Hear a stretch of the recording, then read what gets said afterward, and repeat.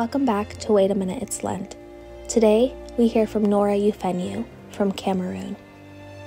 Let us take a moment to pause and pray.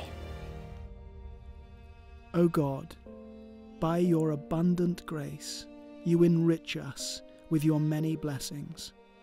Grant that as we continue our Lenten journey, we may pass from former ways to newness of life. We make this prayer through Christ our Lord. Amen. Hi.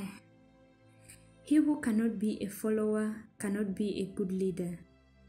Today, we celebrate the feast of the chair of St. Peter the Apostle. The chair symbolizes the seat of authority and leadership.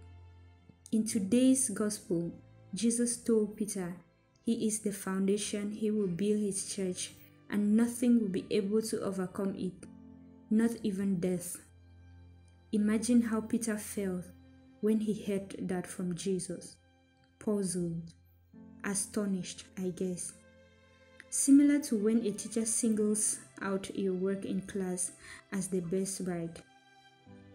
As we begin this season of Lent, let us pray to be good leaders in our schools, churches, homes, and everywhere we find ourselves, just like Peter. Amen.